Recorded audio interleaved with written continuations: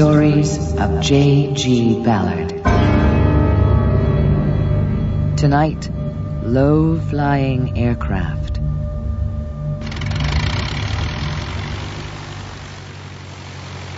He's definitely playing some kind of deranged game with himself. You think so? Of course. The runway's far too short. But it doesn't seem to affect his takeoff. One more summer storm, like the one we had last week, and even more of the pier will be gone. It seems strange to build something out into the sea. I think it was for the very well-off, like the Swiss and Germans who came here in their own private planes. Oh. So sooner or later, Gould will run out of room. But he takes off every morning. At least he has since we've been here. One of these days, he's not going to make it. Which is exactly what he's been waiting for. What do you mean? Here he goes. Richard, what did you mean? About what? Gould. You're talking like he wants to crash or something. Well, why does he use this runway when he could use any of the roads outside of town? Or are you hoping he will crash? Of course not. Well, you do resent him being in Rosa's. I'd just like him to go away and leave us alone. But he's the only person we have to talk to besides the Ballard. Why does he have to stay here, though? He could live at any one of the resort towns along the coast. There's dozens of them. Well, I'm glad he's around. What with him being a doctor. And being... There he goes. He always waits until the last second before he lifts off.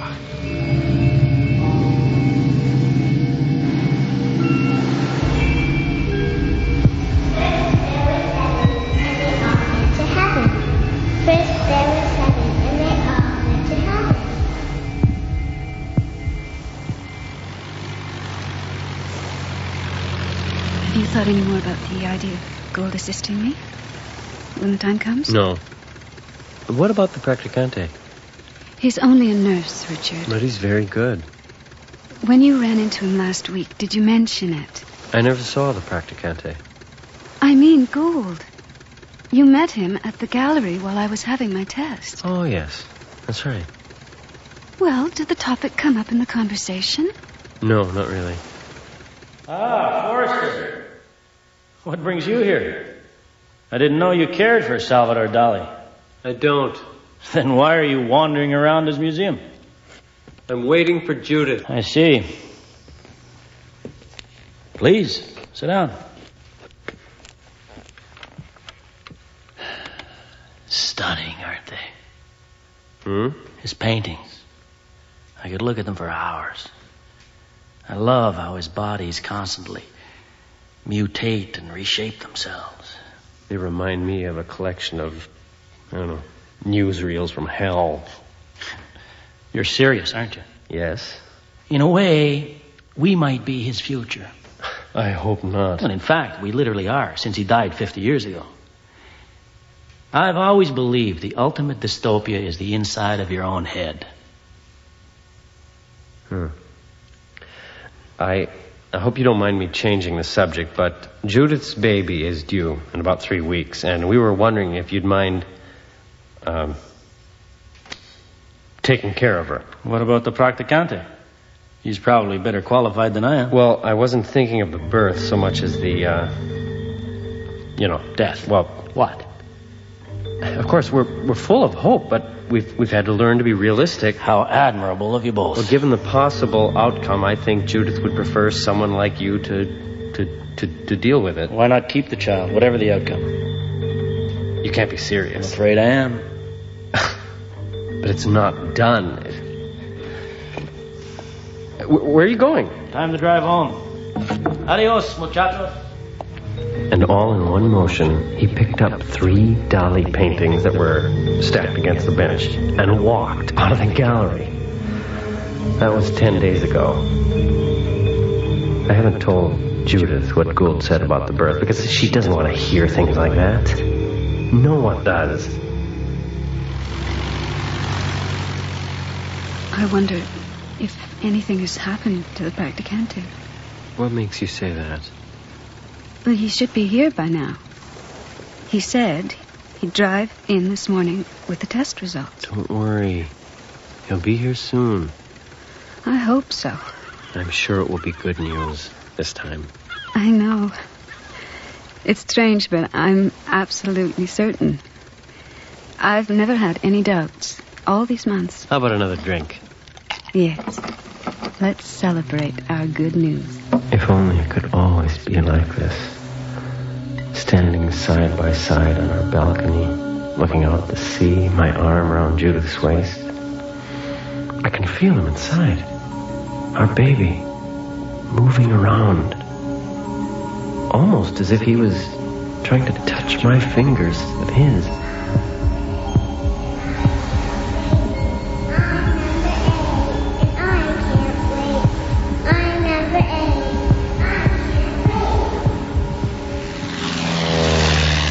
Did you see that?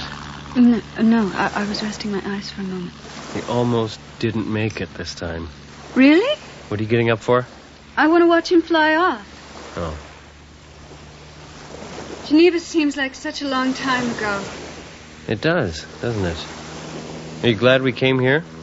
Yes. But sometimes I wish we'd gone further south than this.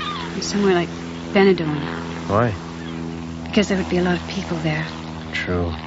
It's a huge place. There might be as many as 20 people staying there for the summer. And we could have celebrated with them tonight. Well, we'll have to do it on our own. Cheers. To the test results. And to our little home away from home on the Cloud-Sculptors. Once Gould leaves, we'll have the whole town to ourselves. We'll lie around, naked, making love all the time. Play with the baby. Old peasants will hear about him and come down out of the hills to act out some ancient ritual. There he is. Where? He's circling over the hills. Yes, I see him. It looks like he's glowing in the sun. Because of all that stupid paint he wears. What? He's put silver stripes over everything. His helmet, flying jacket, the plane. How odd. Where does he go in his plane? I don't know. He must be doing something up there in the mountains. He's probably looting the abandoned villas. There he goes again. Off into the hills. Corfu, Crete, Amalfi, Venice. We go everywhere that Mom and Dad send us. Lisbon, Mallorca, and Bordeaux. We get no choice in where we want to go.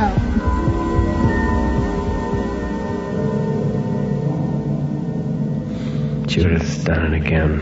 Gone to sleep on the bed without taking her Valium. Better take the pills out of her hand. And her... What? Is that a car? The practicante? No, it's nothing. Where the hell is he?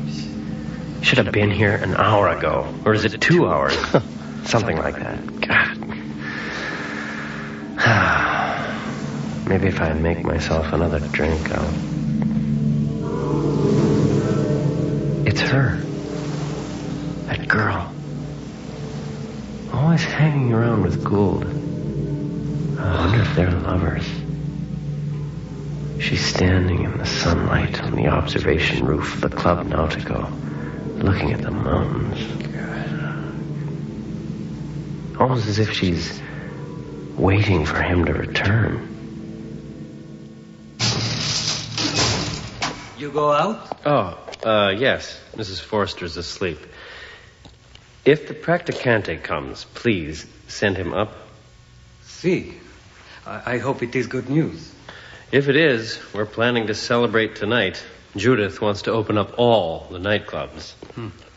Good luck. Forrester walks into the sunlight, climbing over the first of the sand dunes that fill the street. He stands on the roof of a submerged car and looks at the line of empty hotels. I was here once before, when I was very young. Even then, the town was only half filled with tourists. Many hotels had closed. Forrester jumps from the car roof and sets off along the beach road towards the runway. The immaculate sand runs down to the water, free at last of cigarette butts and bottle tops, as clean and soft as milled bone. My mother told me that when she was a child, the town had been so crowded that she couldn't see the sand on the beach. 40 years ago, it was like an epidemic of fear when everyone became aware that the world's population was dropping like a stone. Some experts say that Europe's current population of 200,000 will be gone within a generation. It's strange that I feel so calm about it all. I mean, Judith and I could be the last tourists this town ever sees. From the bank of the canal, Forrester looks up at the white hull of the Club Nautico. There is no sign of the young woman. He goes inside an abandoned restaurant and at the bar pours himself a glass of Fundador. It's so easy to have a child. Easy, yeah. I mean, every time we turn around, Judith is pregnant. Or at least it seems that way. As Forrester gazes out the window, he notices that 2 continuous lines have been painted in fluorescent silver across the metal footbridge that runs over the canal. He also notices how the silver lines cross the road and climb the steps of the hotel, disappearing into the lobby. Trouble is that the kids, our children, they've all been... Go ahead, say it. Not normal. Unnatural. Deformed. Forrester doesn't understand why I live in a Venus hotel with its garish facade, pornographic decor, and sex films that run continuously on closed-circuit TV. Venus hotels were built by governments around the world who desperately hoped that they would help produce more children, but they didn't. I can still see our first child. A little girl. She was as blonde as the sun, except her eyes were defective. The optic nerves completely exposed. And, as if that wasn't bad enough, her sex, her genitalia was all wrong. Feeling the alcohol surge through him, Forrester sways through the hot sunlight. He knows the young woman is waiting for him somewhere around the hangar. She almost seems to be encouraging him with her flirtation. Damn it. Got silver paint all over my hands. Maybe I can rub it off on my shirt. The young woman emerges from the hangar and stands in the open doorway. Her intelligent but somehow mongoloid face is hidden by heavy sunglasses. A squat chin and high forehead fronted by a carapace of black cloth. Hello. My name is Richard Forrester. Forrester is certain that she has been hoping he would come. Inside her black shawl, she moves her hands about like a schoolgirl. She's aware that he is the only man in town at that moment. What's your name? Come on, don't be shy. Forrester smears the last of the silver paint over his cheeks and nose and moves closer to the woman. I want to be your friend. When he touches her in the shoulder, she looks with sudden alarm at his luminous contours. Forrester grabs her, pushing her back into the darkness. She stumbles, falls, her sunglasses clattering to the floor. I bet you can be real friendly when you want to. He looks down at the young woman scrabbling at his feet for her sunglasses, one hand trying to hide her eyes from him. Listen, I really have to go. Why didn't you tell me you were blind? And while Forrester scrambles across the runway, the woman finds her glasses with their fractured lenses and puts them back on. Gould's plane circles the Club Nautico, the panels of its silver fuselage reflecting the sun like a faceted mirror.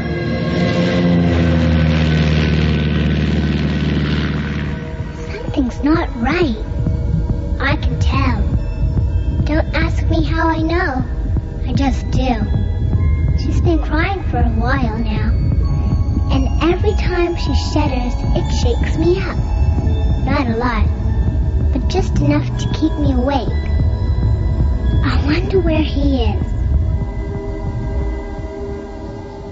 Signor Forrester. Yes. I look all over for you.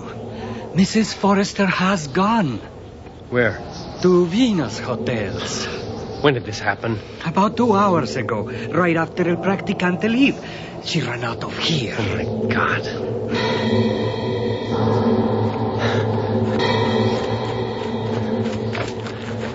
Judith, where are you? Can you hear me? If you can hear me, please say something. Up here.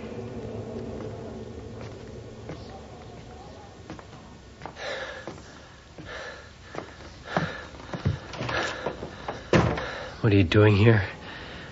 I don't know. I had to go somewhere. Yeah, but why pick a Venus hotel? Why not? They're obscene. I mean, look at the murals. I kind of like it. Don't give me that. You've never set foot in one of these hotels before today. Well, maybe it's time I did. What's that supposed to mean? You want a drink? It's vodka from Finland. No, thanks. How come you have makeup on your face? It's paint. Silver paint. It makes you look like an old-fashioned rock star. I picked it up on the footbridge over the canal. What were you doing there? Well, I was looking for gold. But he's flying. How many did you take? Zoom, zoom, zoom. Judith, tell me how many pills you took. Just a few. Let's get out of here. What do you think of my dress? It makes you look like a whore. Good. Because that's how I feel. Let's go. No. We can talk back at our hotel. I'm sick of talking. Don't you understand? We must be doing something wrong. Every time we try to have a child, it turns out wrong somehow. Come on. Don't touch me. Please, Judith.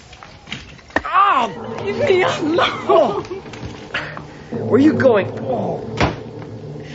Judith? Come back here. Don't worry. I got her, Forrester.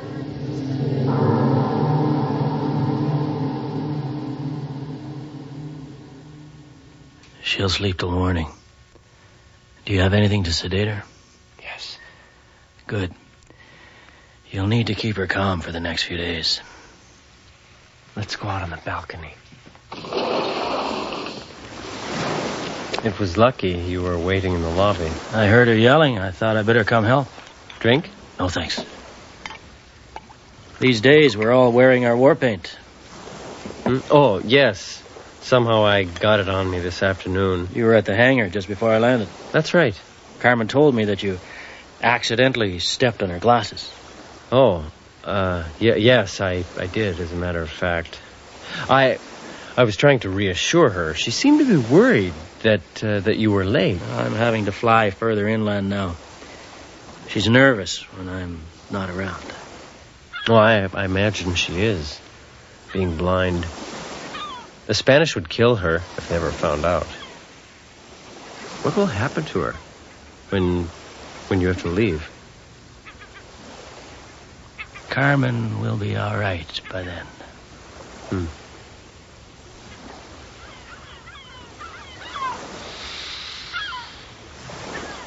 How long do you think it will last? What's that? You were staring at the runway. Another section has fallen into the sea. Yeah. There's a little bit more gone every day. Now, what about this baby? What about it? I assume the test results were... Yes. It has the same defects as all the rest. I'll have to get the practicante to deal with it. Why? You know why. Forrester, it's a fair question. Which of us can really decide who has the defects? The mothers seem to know. But are they right? I am beginning to think that a massacre of the innocents has taken place that literally out-Herods Herod. What else can we do with them? Look, I want you to come flying with me tomorrow. I don't know. I think I better keep an eye on Judith. The Cerveras can look after her. Besides, she'll sleep all day. Well, you'll find it very interesting. Okay.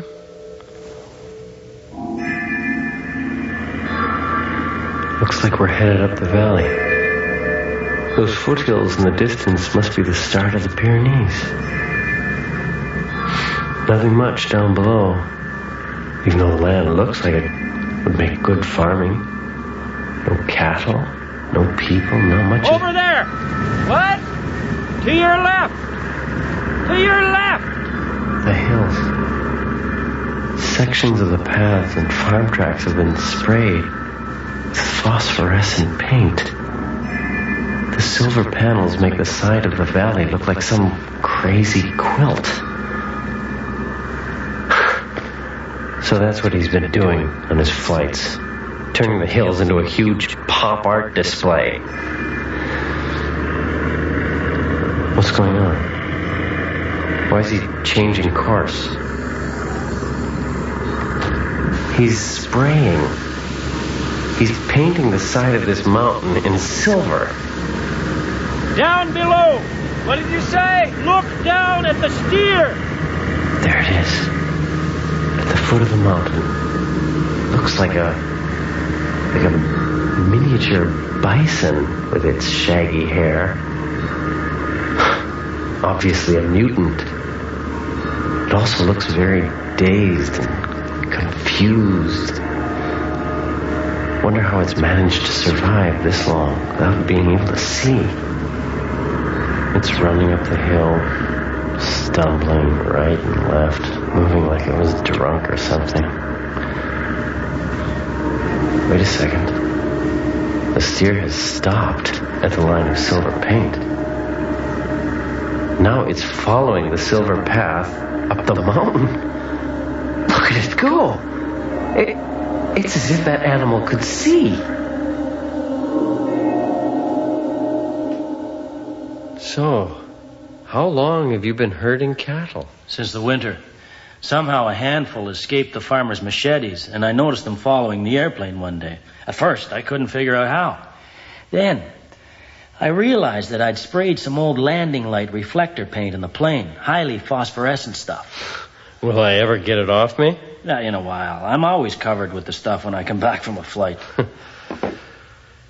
How big was that herd up by the lake in the mountains? I'd say 600, maybe 700. No wonder you look so tired. It must be hard work doing this day after day. I don't think of it as work. It's more like something that has to be done. That's what I don't understand. I mean, why save them?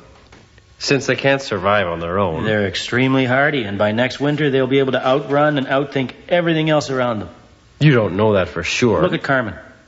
She's managed to keep herself going here for years without being able to see a thing. She's still a mutant. Maybe, but she's a very bright girl. She has a huge collection of watches with luminous dials, hundreds of them. And even though they're set at different times, she's got them all working together. Like a gigantic computer. Really?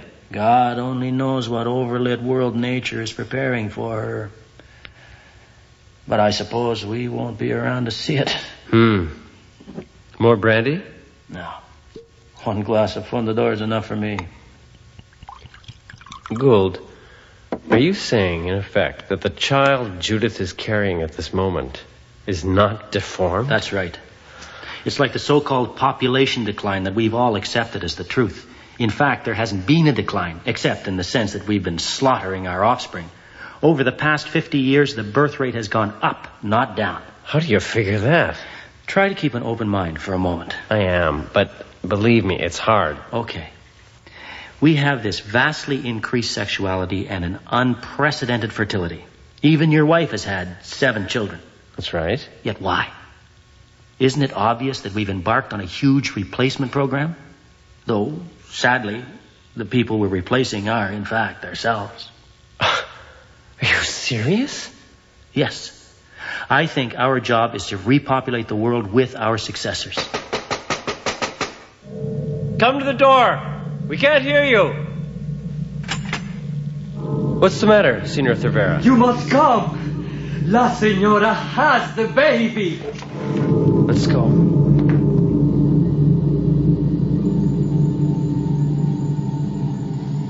It feels so good to be out. I mean, I can kick my legs, roll back and forth. I can do all kinds of things. Wait a second. More people in the next room? I better try and scare them off. There he is. Yes, He looks strong and healthy. except for his eyes. What are they talking about? I can see fine. Both of them glow as bright as the moon. What are you going to do? Take him outside. Why can't you give him to me? Because he's my child. What's going on? He's picked me up, and we're leaving. Take it easy. I'm not a doll.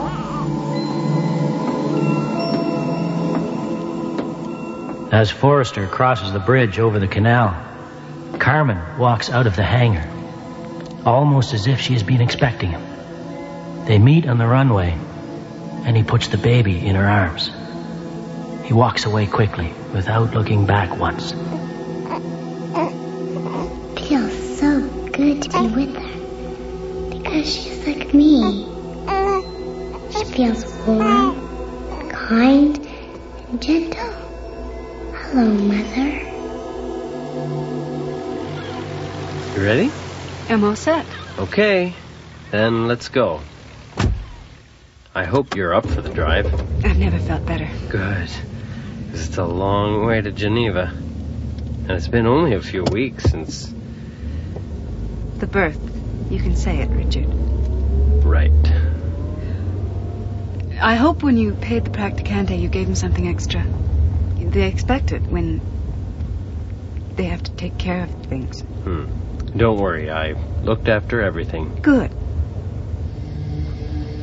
Do you know why Gold is late taking off this morning? I think some more of the runway was washed away in that storm last night. Oh. But one thing I know for sure, he'll keep flying as long as he has to.